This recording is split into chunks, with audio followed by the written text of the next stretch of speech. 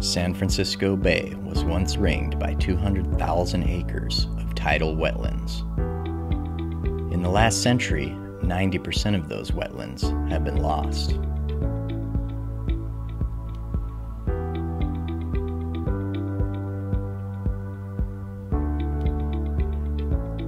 But a sea change is happening here at Sears Point, where a 1,000-acre tidal marsh restoration project is evolving.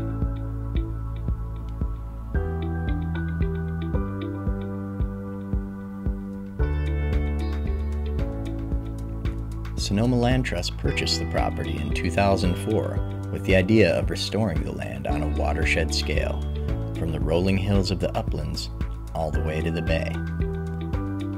The bay used to have 196,000 acres of tidal wetlands surrounding it. That was in the late 1800s.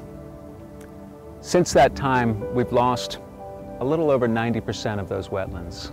Fortunately, in the last few decades, we've begun restoring those, and that's exactly what's going on here at Sears Point. The Land Trust bought this property in 2004 with the idea of restoring on a watershed scale, restoring the grasslands in these hills leading all the way down across the pastures, farmland, seasonal wetlands, ultimately out to the bay. The plan is to restore 1,000 acres of tidal marsh, and that's what you see before you, inundated now in water, fresh water from recent storms, which will be salt water when we breach the levee in about 10 months. In the late 1800s, levees were built and the wetlands drained to make way for farms and infrastructure. Marshland was viewed as an impediment to progress instead of a valuable resource.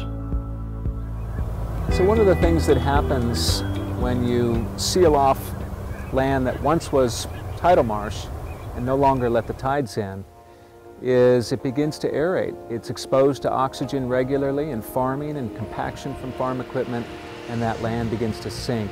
And all the land around us has sunk about 6 to 7 feet.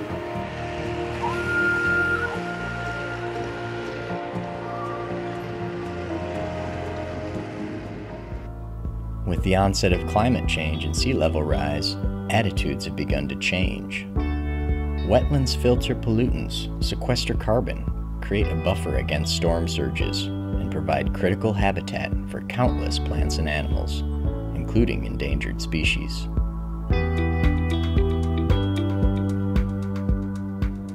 There are a few rather unique and innovative features in this project that distinguish it from many of the others, and this project has learned from so many of the others. The first one is the marsh mounds. Marsh mounds are simply that, mounds of dirt, and their purpose, although they're sticking out now, they'll be under the tides when the tides do come in. They're not nesting islands for birds. They are, in fact, wave suppression mounds. The reason for that is we need to bring this land up 7 feet. We need to build 7 feet of soil. You can't do that in water that is wavy with lots of suspended sediment. We want it to fall out. Keep this area as calm as it looks today will be pretty hard, but something approximating that, and we'll have a marsh sooner than later. So another interesting feature here, I'm standing on a levee that was built, maybe 20 years ago. And you can see it's a pretty steep levee, maybe a 3-to-1, maybe a 5-to-1 slope. This doesn't offer a lot of room when the tides come in up against the side of the levee for wildlife to escape. We have built behind me a levee that is far larger and has a much more gradual slope that will eventually be planted with a number of plant species offering refuge during the very high tides. So this is the site where a lot will change in about 10 months. Behind me, you can see a large bare area. This is our old levee. This was a levee that was originally built in the late 1800s. It's going to come down, pieces of it are. The breach will be about 300 feet wide. There will be a second breach about a mile that way. So we'll have 2 breaches, one straight to the bay and one to a neighboring tidal creek. And all the levee in between that mile of levee will be lowered so that we'll have as much water coming into the site as possible. After 10 years of planning, in partnership with Ducks Unlimited, this project is now changing the map of the bay. Sears Point is situated on the north shore of San Pablo Bay, at the southernmost reach of Sonoma County. Historically part of a vast expanse of wetlands, the project area focuses on 1,000 acres south of Highway 37. Seen highlighted here. From the spring of 2014, construction of the new levee, channels, and marsh mounds continued up until October 25, 2015, when the restoration community came together to see the levee breached and the tides returned to Sears Point. 6, 5, 4, 3, 2, 1.